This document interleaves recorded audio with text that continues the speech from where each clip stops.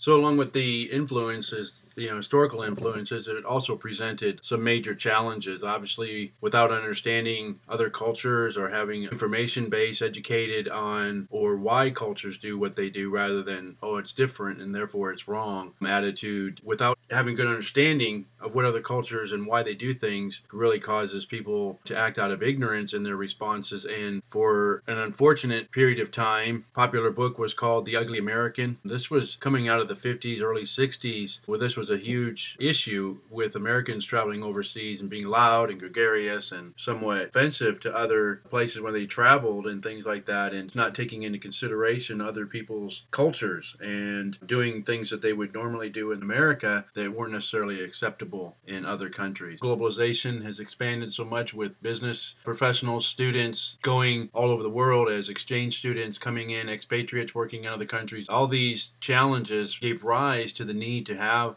some form of training to where they would help people going into different cultures and helping to prepare them for the